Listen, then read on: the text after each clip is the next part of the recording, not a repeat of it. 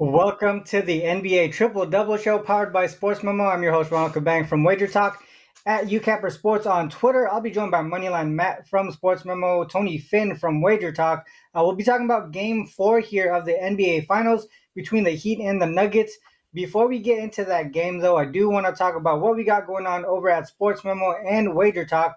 We got the free live odds page going on over there every day. The deals pages has promos available from every single capper that has one available. There's also coupons and promo codes available there for seasonal or monthly packages.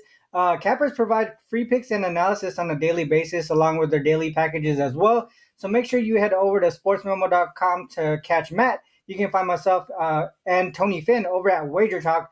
Also, before you go after the show here, make sure you hit the like and subscribe button on YouTube. With that said, let's get Matt and Tony up here with me. Oh, they are here. There you go. That's quick. Yeah. Guys, we always open the show being transparent.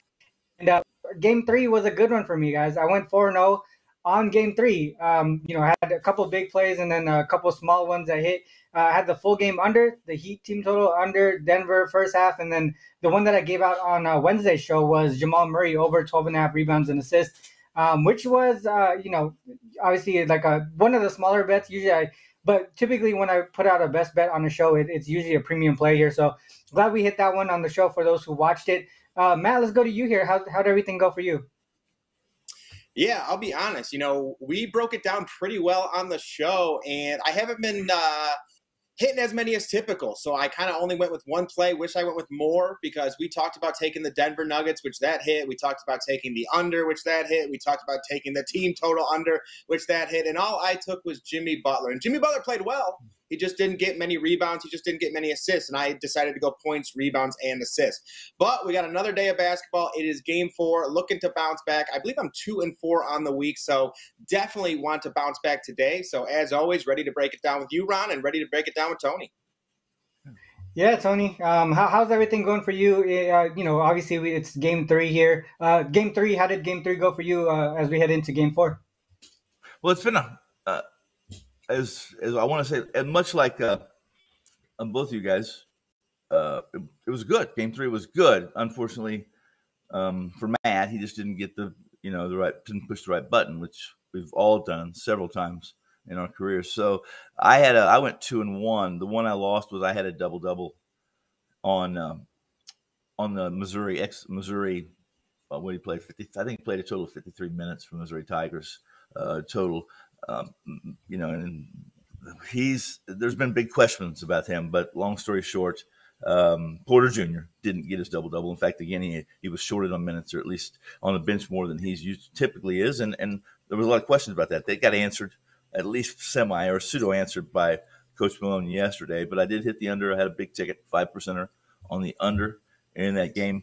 And additionally, I hit a same game parlay, and that was a 3-team. It was basically with the DraftKings, so everyone knows. So I was able to do some alternative lines. Or I played an alternative total under 220.5.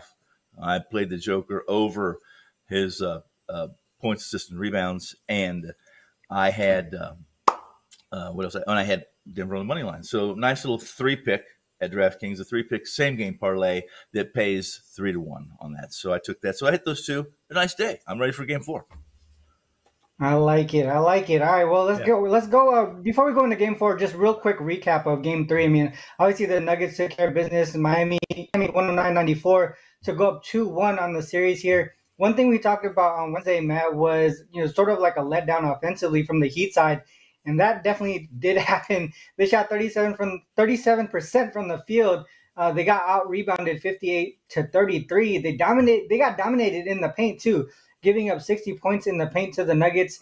Another thing that I did notice, guys, the Heat won the turnover battle 13-4, and they still lost by 15 points. Typically, if you see at the end of the game, right, you see the end of the game, you see the box score, you see 13 turnovers and 4 on the other side, you would expect, at least I would expect the team with the 4 turnovers to be the team up at the end of the game, but that definitely wasn't the case. And Denver, obviously, you guys mentioned it, led by Murray and Jokic, both had triple doubles here. Christian Brown had a heck of a game, both offensively and defensively, and which kind of led to what you were talking about, Tony. MPJ playing 21 minutes only. That was I believe his lowest amount of minutes played in a game this postseason. He struggled both offensively and defensively. So having someone athletic like Christian Brown come in and do what he did and be successful, they rode the hot hand basically. So we'll see what happens here in Game 4. On the Heat side, it was Butler and Bam, and then nobody else. We talked about how on Wednesday how there were a lot of role players that stepped up every single game, different role players stepping up every single game for the Heat, and that made a difference for them to get to this point. But in Game 3, there really was no role player step up for them at this time. In Game 2, right, the Heat played like they were okay with Jokic scoring as long as they could stop everybody else. In Game 3 here, it seemed like Mike Malone did it the other way around. He came back and said, let's allow Butler and Adebayo dominate the usage, keep everybody else from contributing, and that definitely worked. So we'll see what happens here in Game 4. From a betting perspective or from any type of analysis, Matt, let's go to you here. What are your thoughts here for Game 4? Game 4, I'm definitely a lot of player props in this one. I'm expecting some players to bounce back. One guy that I'm definitely looking at here is actually Gabe Vincent. I think Gabe Vincent never could really get in a rhythm in the first half. He's not a guy that tends to get in foul troubles. Got 2 early fouls, got checked out early, came right back in, got his 3rd foul, so checked out. So I think a lot of that has to do with it. Gabe Vincent is a big momentum guy for the Miami Heat, and he's been a huge threat from beyond the arc. He's shooting 41% in the postseason at this point in time, so I think he's someone who I expect to step up, and we really haven't seen much from Max Strus just yet. I think his point prop is going to continue to go down a little bit. It might be around 8.5 for today's game. And if it is that line, I gave out a free play of Max Strus, I believe in Game 1, and the line was at 8.5. That ended up hitting. And actually, my free plays are going a lot better than my real plays right now. So just be like that. But, I expect Jimmy Butler, again, I think he's going to do a little better in terms of the assist and rebound category. He didn't really facilitate all that much. He didn't really attack the glass. And a lot of that had to do with Bam Adebayo gobbling up almost every single rebound. Bam played a great basketball game, but he's typically not someone I expect to get that volume of rebounds each and every game. And I do think it'll be a Jimmy Butler-centered game, again, whether that be the points, rebounds, and assists. I think that's probably pretty probable here. And, they're going to have to come out early and aggressive. I like maybe a Miami first quarter look or something along those lines. And then for the Denver Nuggets, I do think that Nikola Jokic is going to be the center, obviously. I think that Spoelstra is going to start throwing some different looks at Nikola Jokic. He's really been unanswered throughout this series and kind of doing everything he wants. He's been incredibly efficient. And, I understand how hard he is to stop. But, Bam Adebayo, once again, he's a 6'9" defender to Jokic's 7 foot, and he's giving up a lot of weight. It's a very tough matchup for him. So they do need to start throwing some different looks at him. Will they work? I'm not too sure. But I think the Heat need to start throwing some different things. And then in addition to that, I really think with Jamal Murray, you're going to start seeing a lot of hedging, some very, very hard hedging at the three-point line where they're coming out, meeting him, not allowing him to get in a rhythm. So in terms of your look on the last episode, Ron, in terms of the points and assists, I'd actually like that again. I think there's going to be a lot of hedging with Murray. I think they're going to have to force that ball out of his hands. And with Michael Porter Jr., I give Malone a lot of credit here because, this is Michael Porter Jr.'s MO. It's either he's playing really good or it is just absolutely dreadful. And in the NBA Finals, you got to yank him quick because he's just one of those guys where when he gets in that zone, when he's playing bad, he doesn't move. He just sits there in the corner. There's no cutting. There's no rhythm. There's no trying to get other people involved. He just doesn't move. So I do applaud Malone, head coach Malone, in yanking him, give Christian Braun some extra minutes. And, because one thing with Christian Braun as well, very good defender. Very good defender along with that outside shot. That's a little spotty, but when he's making it, he's pretty good. He can knock that down, and that's huge for someone like Nikola Jokic when Michael Porter Jr. is missing shots like that.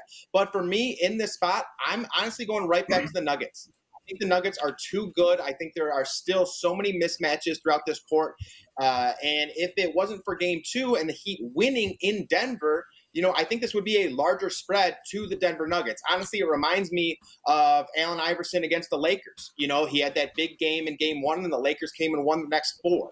So this is kind of what I expect from this Denver Nuggets team. I think they get it here and then go back home and end this series, honestly. I think it's over in 5. I wish there was more basketball, but me personally, I think it's over in 5. Yeah, that's an interesting take there. I mean, like obviously we see the zigzag, right, Matt? We're seeing the zigzag here, the win loss, win loss. But like you said, I think Denver kind of has their number. If you look, we talked about this before the series too, Matt.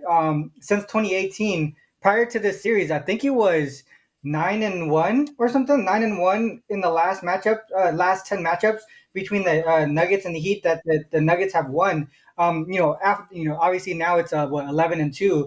Including the playoffs here in the finals, but they just seems like they've had the number of the Miami Heat there. Tony, let's go to you here. I know you hit the under in Game 3. I also hit the under 2. I mean, sorry, the over. Was it? Sorry, the under. My bad. The under.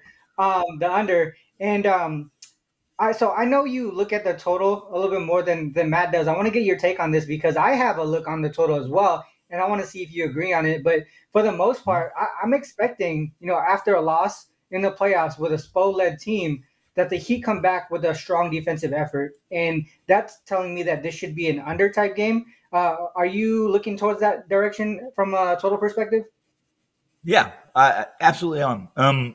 For a couple reasons, and without reading off the short story on this game and how I see it playing out, and I've had lots of peers and coworkers and pundits that disagree with me, but what you saw in Game 4 is I don't think it's a microcosm of what's going to happen for the rest of the way, because I agree with Matt. I don't think there's much time left in this series, and I don't give Miami.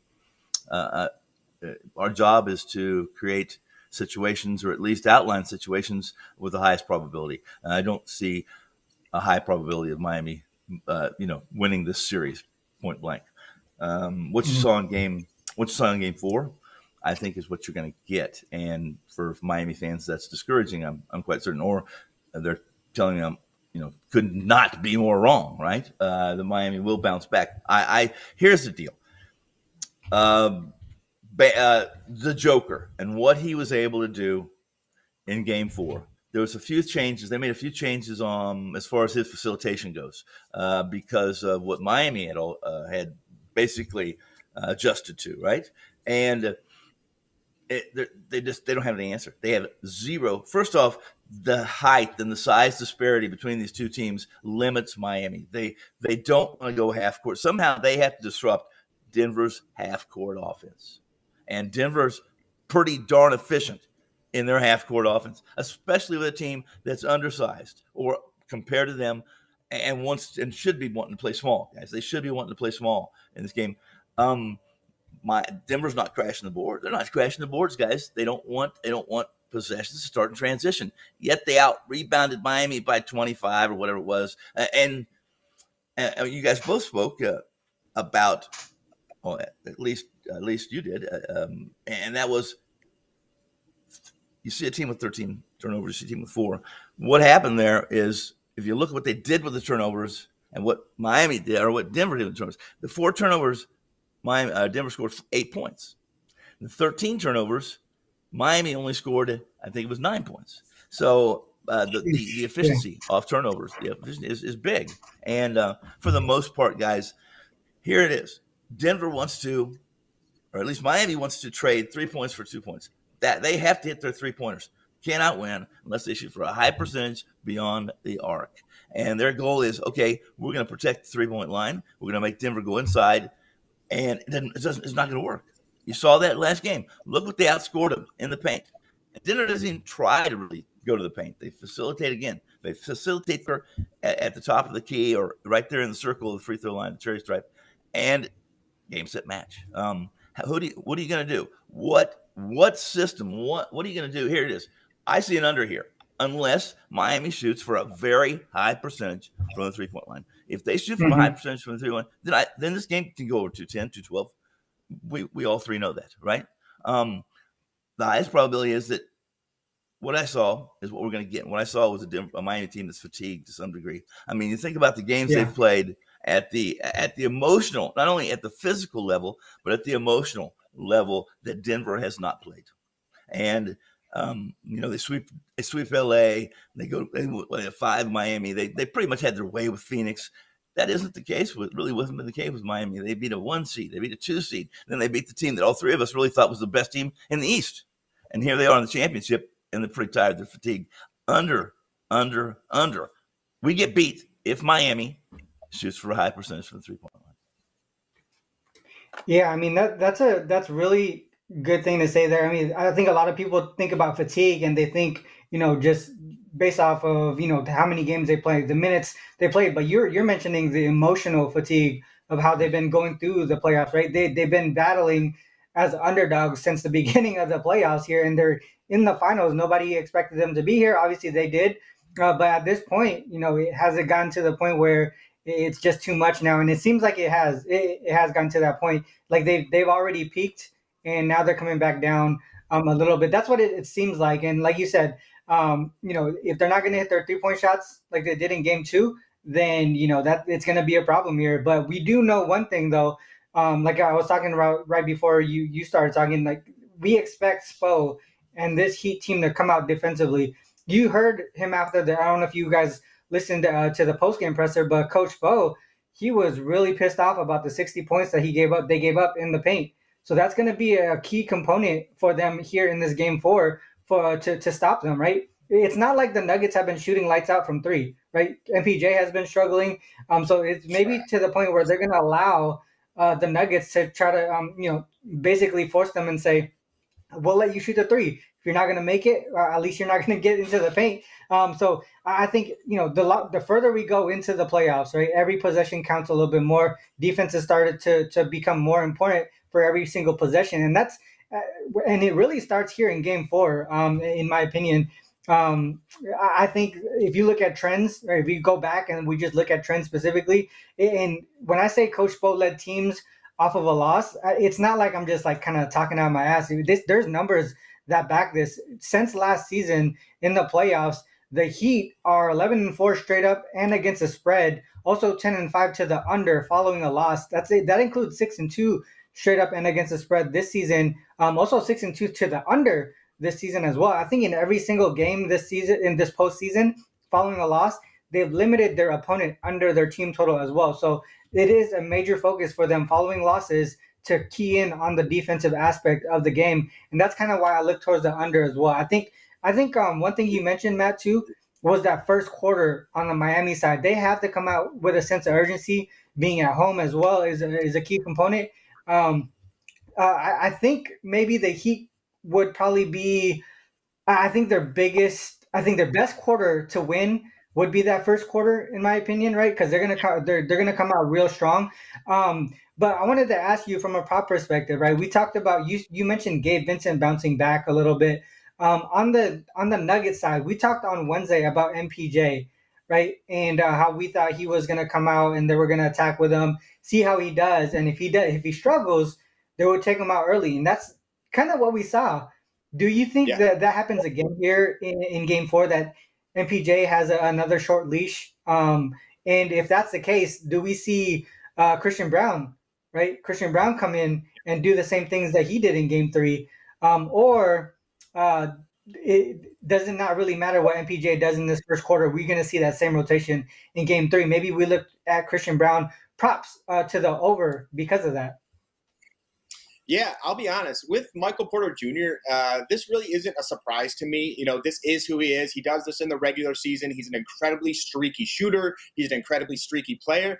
But with that being said, I would be surprised if he did not go over his prop at least once in this series. And he's one of those guys too with alternative lines. He oftentimes has a lot of value after he's had numerous bad games in a row, him having a 20-plus game or even a 25-plus game.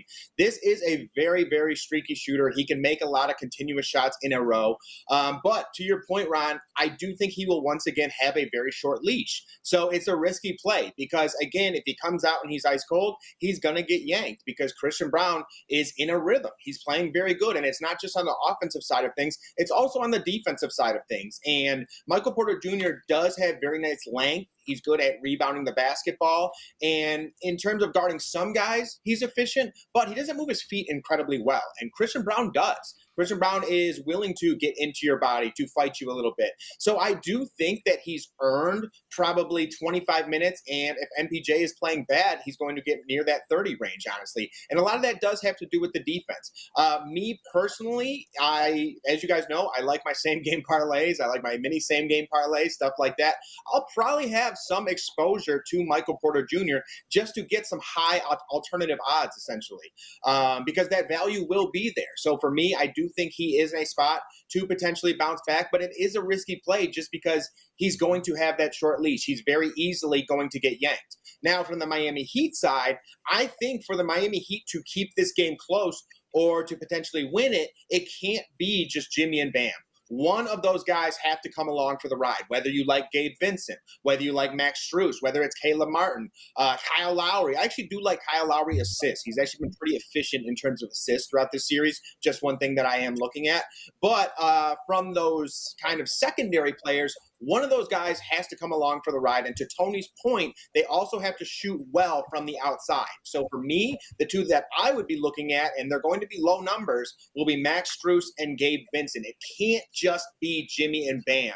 But I do think it's going to be a lower scoring game. Once again, I think it's going to be very physical. And I think a lot of that's going to come from Miami early. So again, maybe Miami Heat, a first quarter spread, first quarter money line, or even a Denver Nuggets, maybe first half under, something along those lines.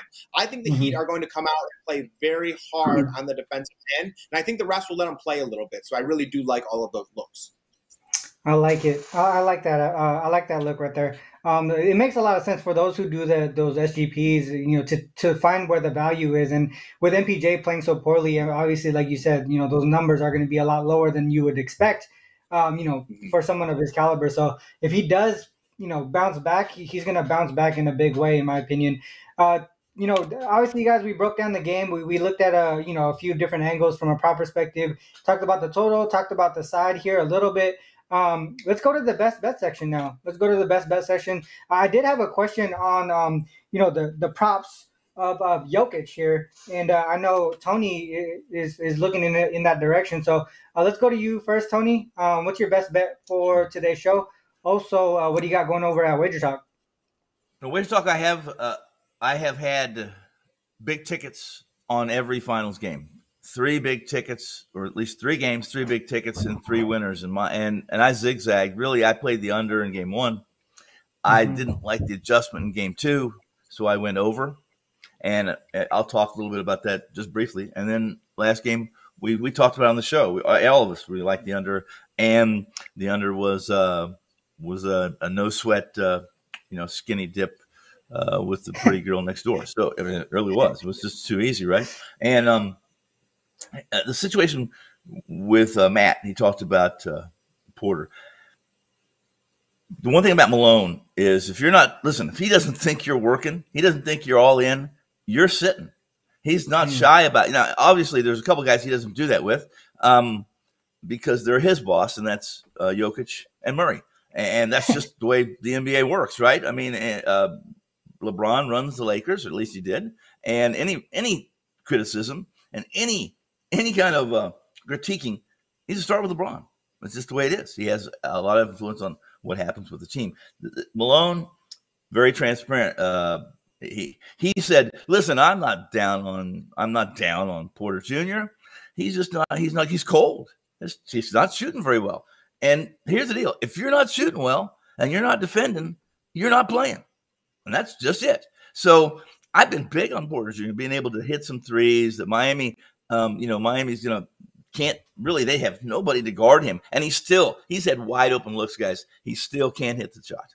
He really can't. And for the most part, this bet, I'm going to go aside of that. I'm going to go Jokic. And I talked about it here on the first of the show, and they have no answer. Miami has none, zero answer for Jokic unless they do something different. Now, that's the million-dollar question. That's the wild card in this game 4. Is Miami desperate? Are they desperate? Do they feel like, listen, we got to have this game? Or are they the same Miami team we've seen through this playoffs where it's one game at a time? One man goes down, one man steps up. I think this. I think this Bosa is a smart guy. He's an Hall of Famer coach. He's not there yet. He hasn't been voted in. He is a Hall of Famer coach. Hall of Fame. First ballot, in my opinion. He's got to be creative, guys.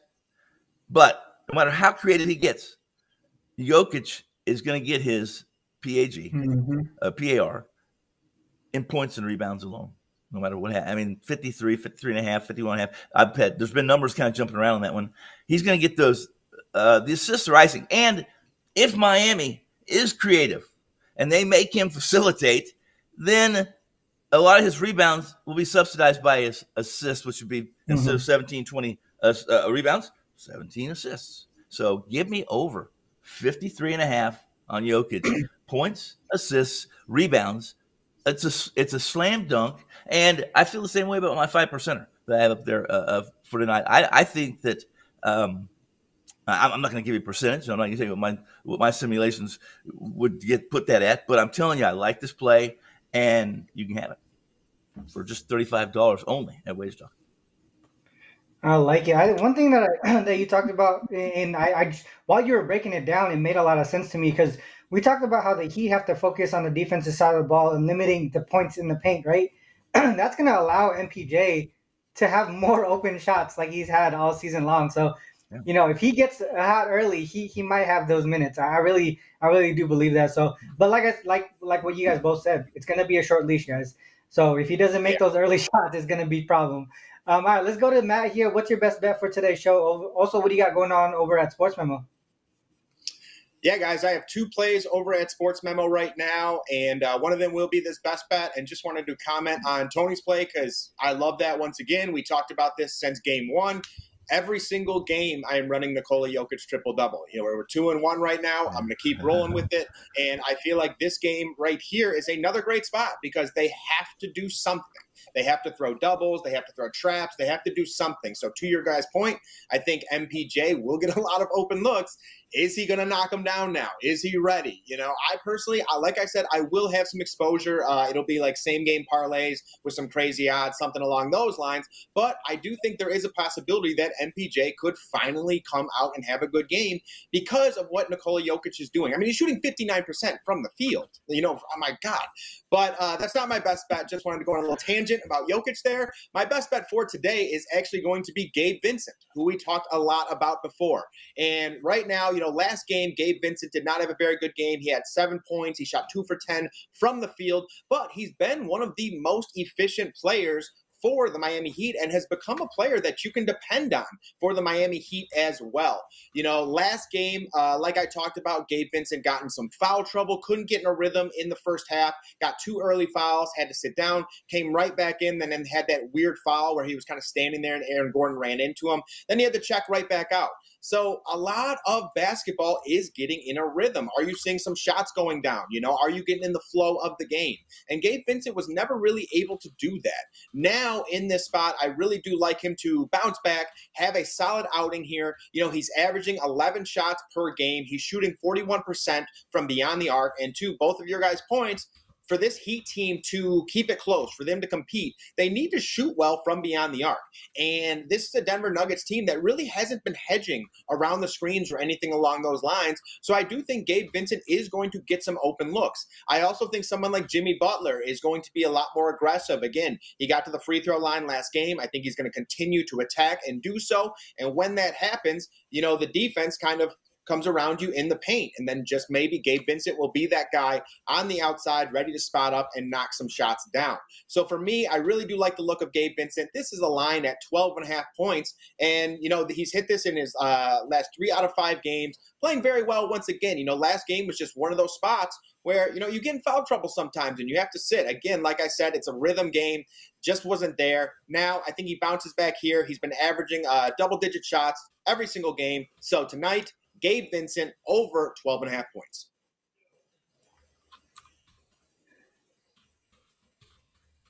Mute, Ron.